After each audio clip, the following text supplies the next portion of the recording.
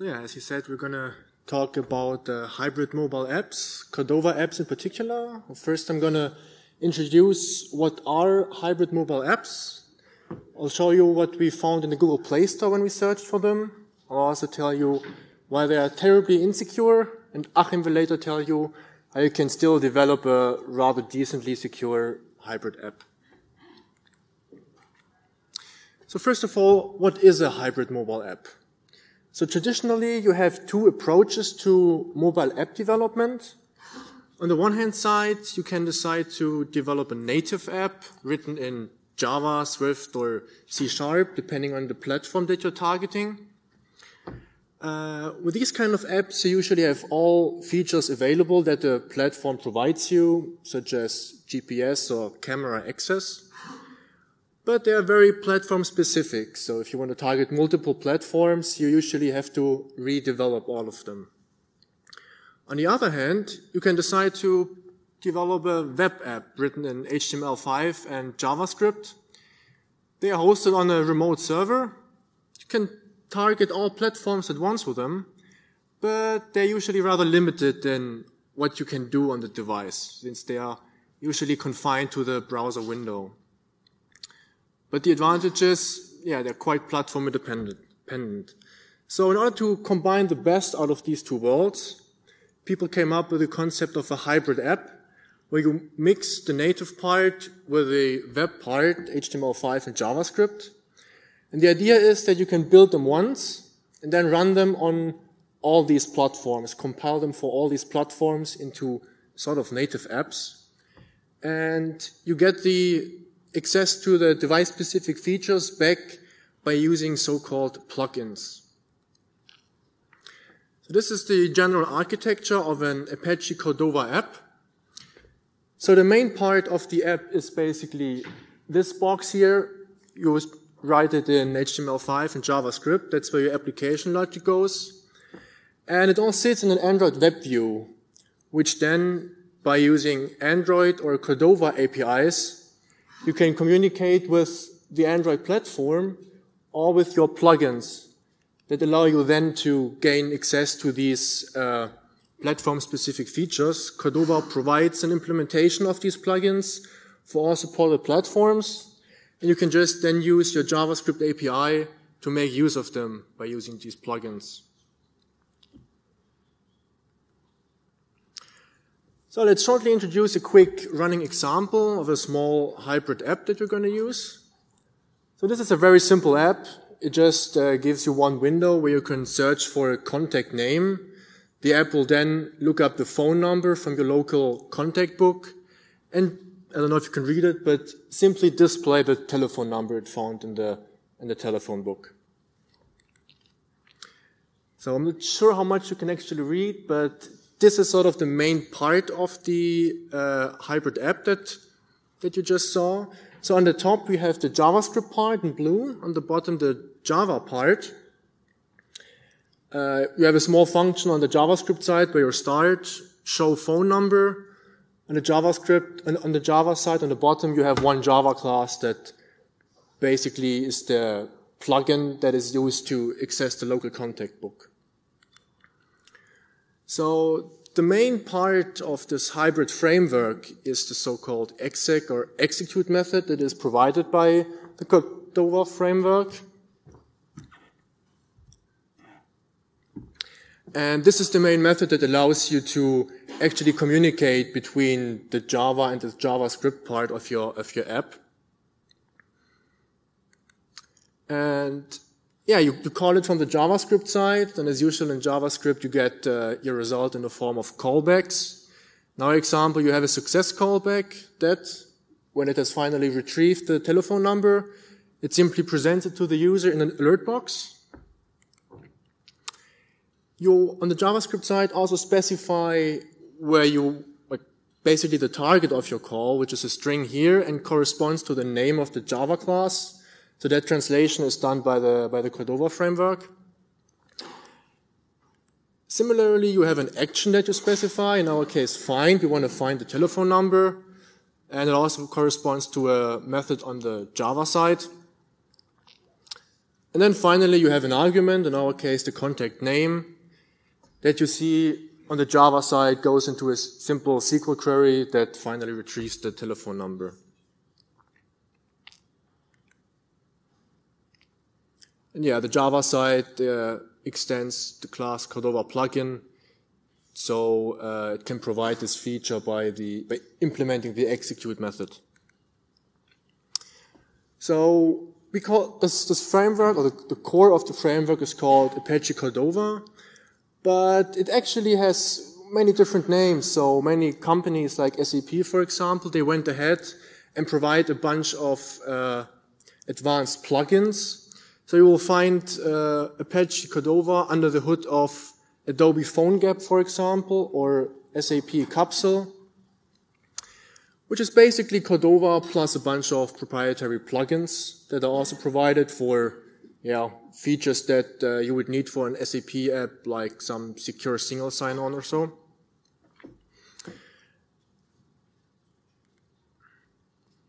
So we also had a look at, we wanted to find out what kind of Cordova apps people actually write and what we can find in the store, how people use this framework in the real world.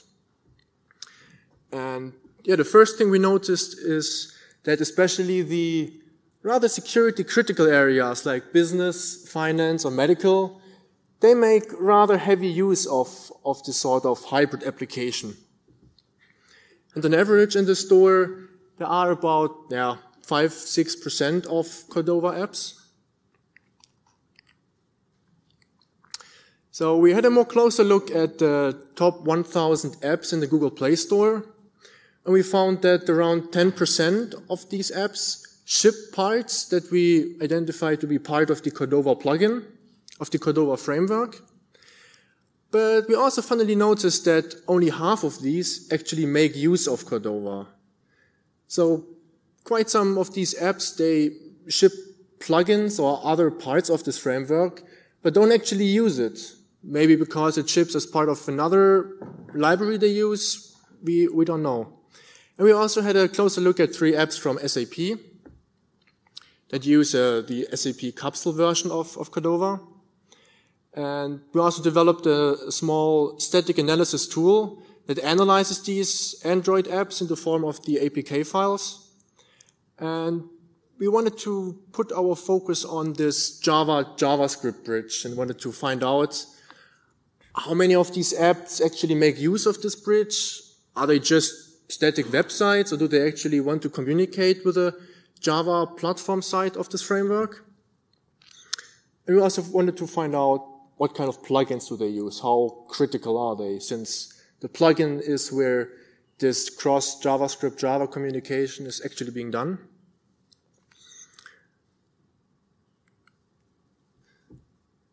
So we learned that, plugins are used for a variety of different things, but most of them were rather simple. So more than half of the Cordova apps we found use the device or in-app browser plugin, which just provides more information as to on what kind of device the app is running, which a little bit defeats the platform-independent purpose, I guess, if you then query on what kind of device they're running anyways. But we also saw plugins that provide access to the file system or the camera.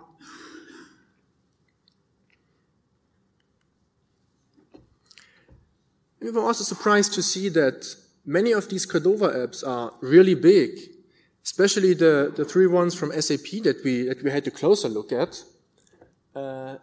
They actually had more than 300,000 lines of JavaScript in the second app, for example, and also quite a lot of Java. And that is in a rather small mobile application, which is probably due to the large amount of libraries that they probably just include because they just use the stack that they usually use for the normal websites. They also use that to start with their Cordova applications. And we noticed that there's quite an asymmetry between the cross-language calls that are being used. So we found only very few calls that go from JavaScript to Java, and way more occurrences of Java code that actually calls JavaScript functions, which we found a bit weird.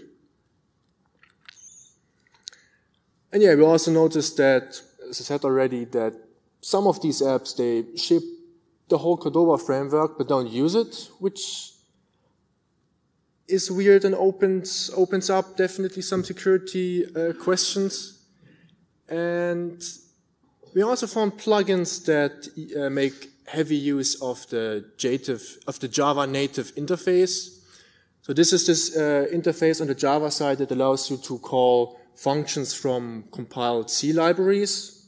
So we actually found one Cordova app that, besides the JavaScript and Java part, also ships a small library written in C that provides some basic arithmetic functions, where we really were asking, is that really necessary to even include 3 languages in this one rather simple app?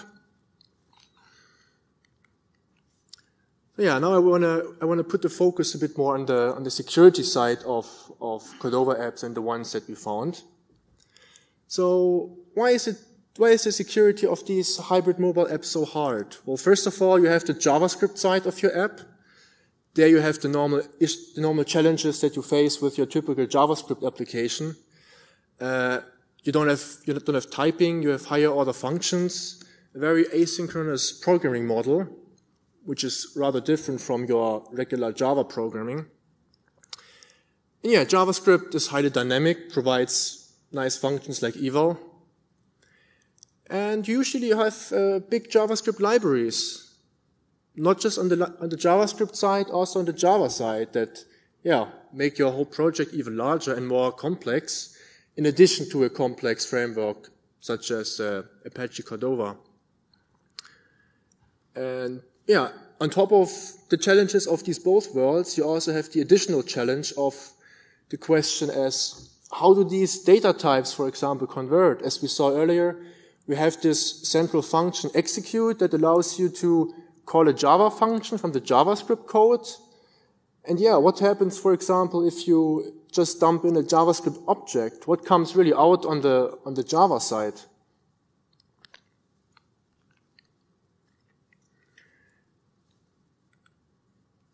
So to come back to our running example, the small get phone number application, I wanted to visualize a little bit how the data flow in such a hybrid app looks like. So we have the JavaScript side of the app on the left side, the Java part on the right side. And it starts with a query of retrieving the phone number by passing the contact name from the JavaScript to the Java side. Then it gets looked up in the local database, in the contact database. And then we pass the found telephone number back to the JavaScript side of things. So here in this one example already, we traversed this language barrier 2 times. And that already raises a couple of questions. So are we actually already concerned on the JavaScript side about a possible SQL injection? Do we already care about the SQL, sanitizing our SQL string there? Or on the Java side, when you query your database, you're usually not already concerned about a possible cross-site scripting attack. So this adds quite a bit to the level of complexity here. So yeah, we found that this JavaScript and Java bridge is actually the main focus of the security analysis of a hybrid app.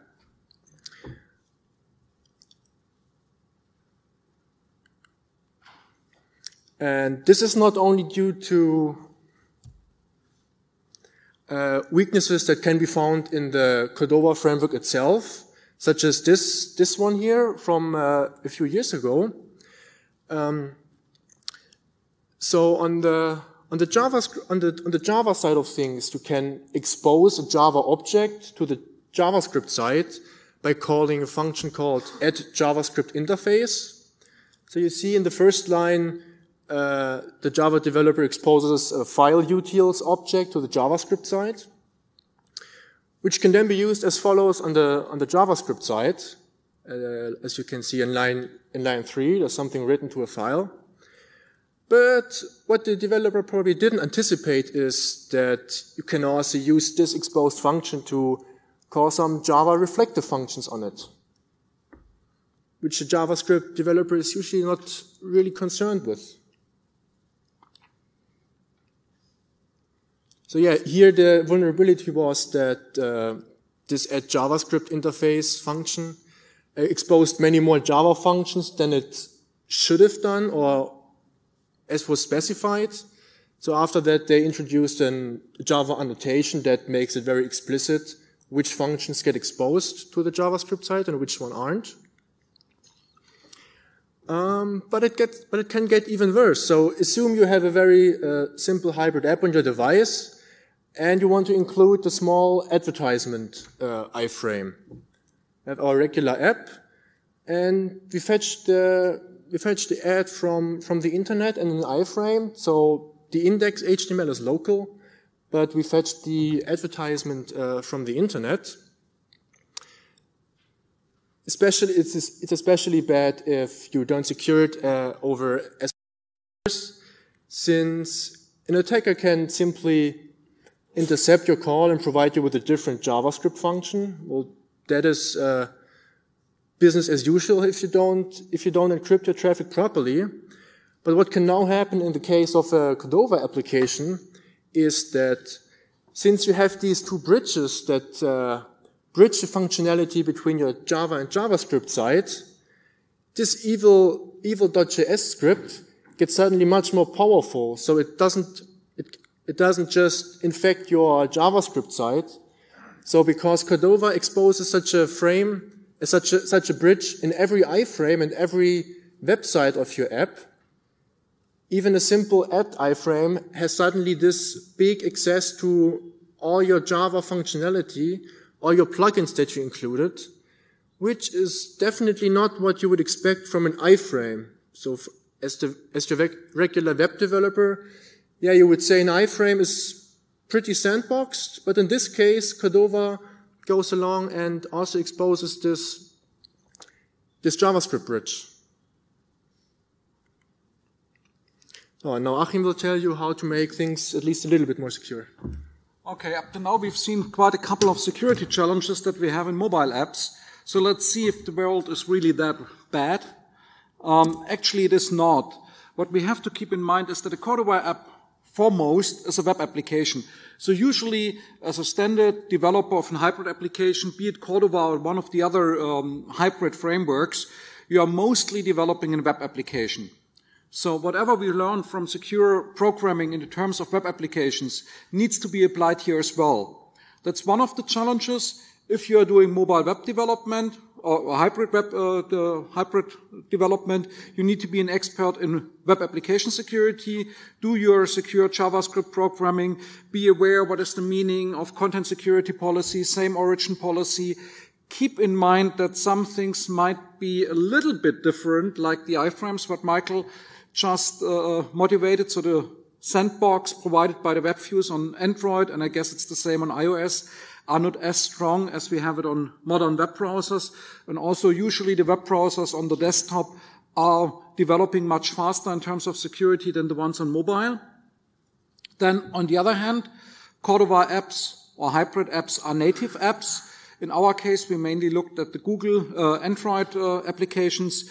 The native part is written in Java. So here again, as a developer, you have to apply all your complete knowledge about secure programming in the language used for the native part, be it Java, be it Objective-C, or be it C#, for example, for Windows Mobile. Clearly, whatever is coming from the JavaScript world shouldn't be trusted. So whatever comes from the JavaScript world, even though it's your application that you are writing, you shouldn't trust it and do a second defense validation within the native plugins to secure your application. Then, of course, hybrid applications are applications using a specific hybrid framework, such as Cordova. There are additional security mechanisms and documentations that you need to take care of. So, for example, whitelisting of plugins, so specifying which plugins within the Cordova framework are actually allowed in your application. And Cordova itself provides quite a number of additional security mechanisms that you should check as well. So besides, you need to be an expert in web application programming or secure web programming and secure Java, Objective-C, C# programming. You need to be an expert in the framework that you are using. And then finally, we are talking about mobile apps. So whatever security mechanisms your mobile operating system provides needs to be taken into account as well, like the permission system of Android. Then clearly, if you're working on mobile, it's always a good recommendation to consider which versions you actually want to support. And if you are able, without losing your customer base or the majority of your customer base, to stop supporting very old and outdated versions of the mobile operating system, that's usually something good with respect to security. If you decide to outphase support for old versions of your mobile operating system, take that opportunity to refactor your source code and remove no longer needed implementations, for example, for a custom key store, because in the meantime, all major mobile operation systems are providing an own key store, so there's no need anymore for implementing own key stores. Then clearly validate all the SSL certificates. That's I guess yearly, weekly, monthly horror story that mobile applications are not validating SSL certificates. And as a security guy, I'm asking myself often, why does this actually happen? Validating SSL certificates shouldn't be too difficult. As a developer, I know that many of the APIs being used for validating SSL certificates are not as user or developer friendly as they should be. And even more, in the meantime, it's registered as a bug in the Cordova bug tracker. But it's most likely a bug that will not be closed because there's a heavy debate on it if this is a bug or a feature. And if you read closely here, the bug report reads, right now, when you create a debuggable Cordova build, that's, by the way, the default behavior if you are building Cordova applications on the command line, like using the Cordova run Android mode, for example, all HTTPS certificates errors are ignored silently.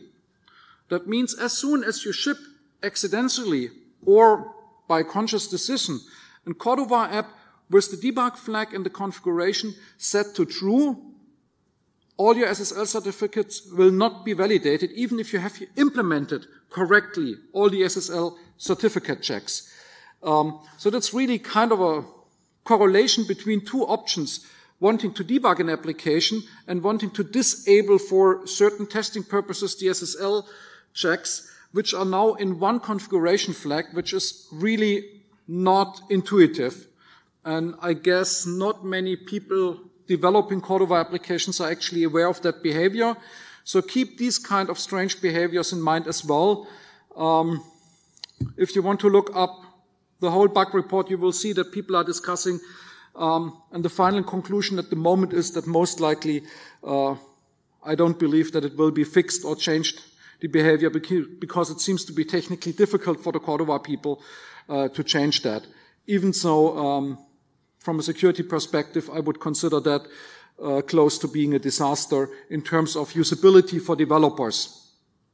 And that's clearly a sign where we make it very hard for people to develop applications that are secure by default without any good reason for doing so.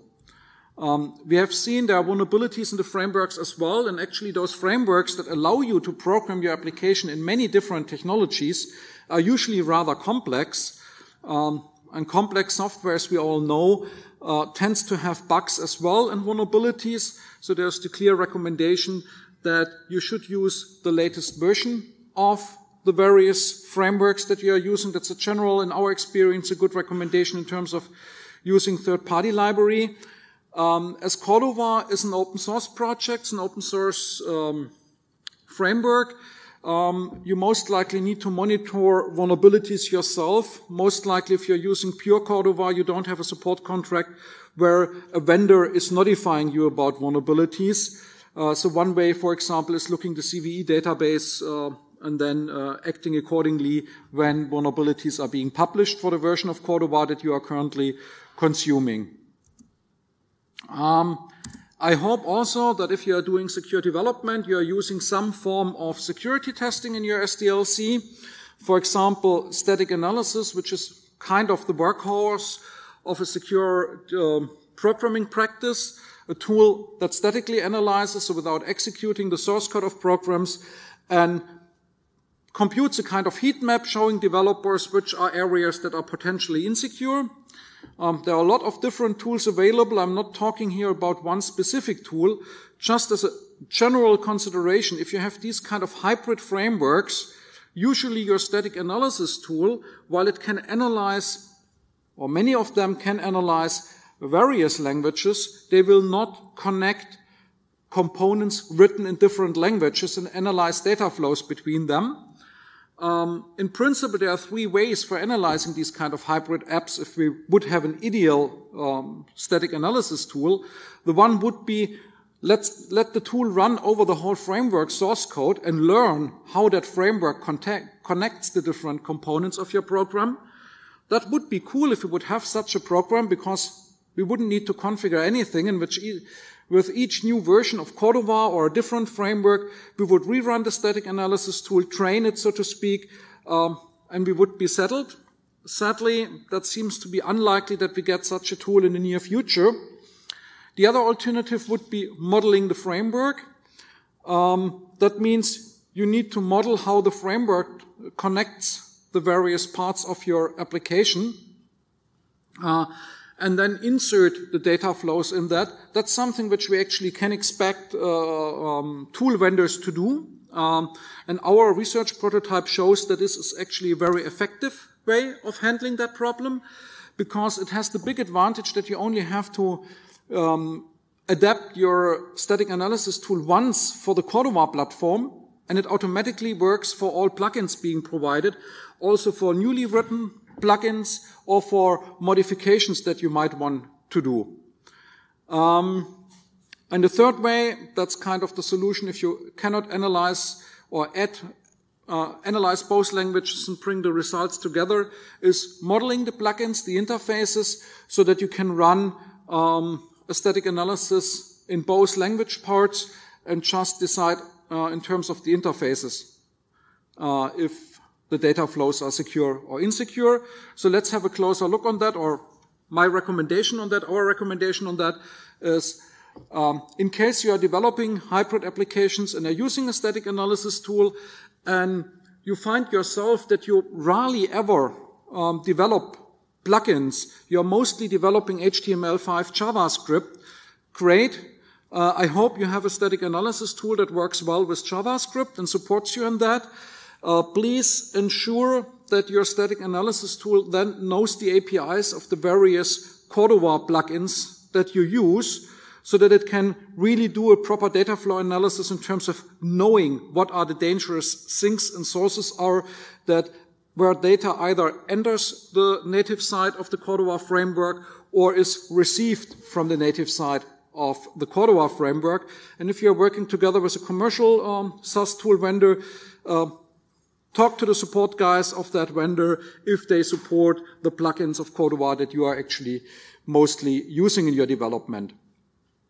If you're on the other side, mostly developing plugins, then you can do the same approach only on the Java or on the native side. So hopefully you have a nicely working static analysis tool for your native language like Java. Again, ensure that the plugin APIs interfaces are configured so that you have the knowledge, or that the tool has the knowledge about the insecure sources and sinks where data is received from the JavaScript world. If you're really developing Cordova apps in both sides, then there are in principle two ways of doing that. If you have a tool that works nicely for JavaScript, another tool that works nicely for Java, then you can just combine the two approaches I just discussed, using the tools, scanning the source code in isolation, but again, ensure that the APIs for the plugins are actually configured. If you're in the lucky situation that you have a tool which can scan Java and JavaScript very well, and where you can insert custom data flows, then it's actually a recommended way or a good idea to talk to the vendor of that tool if you can actually connect the data flow and start and end points in the Java and JavaScript world so that all the different checks that your tool vendor provides are also working across the language barrier from the native to the JavaScript HTML5 world.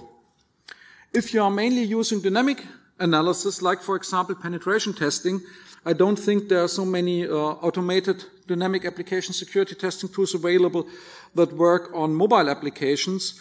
Then include in your penetration checks for checking the security of those cross-language calls. Like, think about that a mobile application that shows you a web interface suddenly can have a SQL injection vulnerability locally, not only towards the server side, but really local towards, for example, a SQLite implementation being provided on the native part. Also, check for plugins in your applications that might only be shipping the native part because a developer thought that removing the JavaScript part of a plugin that provides the JavaScript interfaces already is sufficient for disabling a plugin. That's actually not true. If you're assuming that your JavaScript part could have a cross-site scripting vulnerability or some other vulnerability where an attacker can inject JavaScript, then of course an attacker can also inject the missing parts for accessing the Java interfaces exposed by a plugin. So if you want to remove plugins, remove both sides. And in some cases, you might even want to customize plugin in terms of providing, for example, a read-only access plugin to the calendar of the device or the address book of the device. And I told it already a couple of times, if you're doing a manual analysis of your checks or even automatically before you ship APK files to customers, check that the debug mode is disabled because it disables all the SSL checks. So, final conclusion. Hybrid mobile apps are getting more popular. At least Gartner and other research institutes are telling us that this is the fact. I'm at least seeing that they are recommended by enterprise vendors and by software developers that need to provide additional features for existing products on mobile apps that should be rolled out simultaneously to multiple platforms, whereas companies that are really focusing on mobile development often prefer native apps because they might provide a better or richer user experience that is adapted to those platforms. Where I'm seeing an increased use of mobile apps is outside the traditional mobile device business. So, for example, web kiosks or smart TVs. Again, they're adaptable, mobile websites already existing, easily integratable. It seems to reduce the development costs. And as already motivated, if you are going into the business of developing secure hybrid mobile apps, think about that you need to have the combined knowledge of secure web development, secure native development, secure mobile development, and the security features of the hybrid platform that you are using. With that, I'm happy to answer questions. Thanks a lot.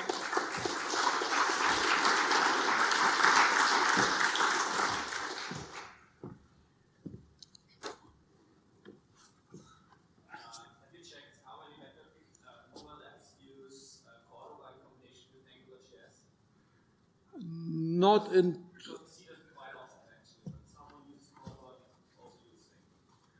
Yeah, so we haven't checked that library in particular, but we noticed that many developers, I guess when they start their Cordova app, they just use their familiar JavaScript libraries. And no. I mean, it's not a contradiction. Cordova provides the core bare metal solution that JavaScript applications can access native device features, and then you want to have some rich JavaScript development experience, and then you're using something like AngularJS or some of the more mobile-specific variants. So, but we haven't done statistics on that. Any other? Yeah.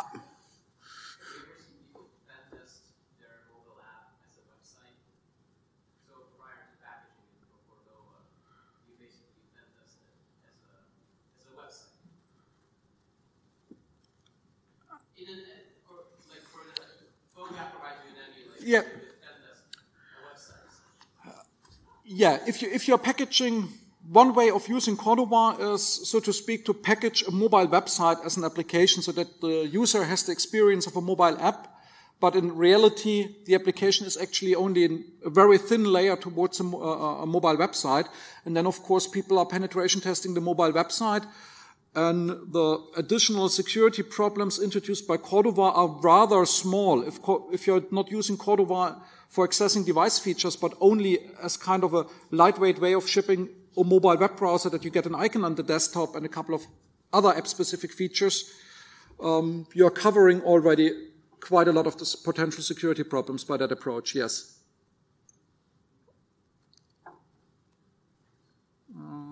I don't see any raised hands anymore, but... Yeah. Do you see apps being obfuscated in a way of Cordova apps using Chrome or Android? We've seen obfuscated apps. I don't have any statistics how many percent of the apps were obfuscated. Informal gut feeling would be not significant more or less than for non-native apps.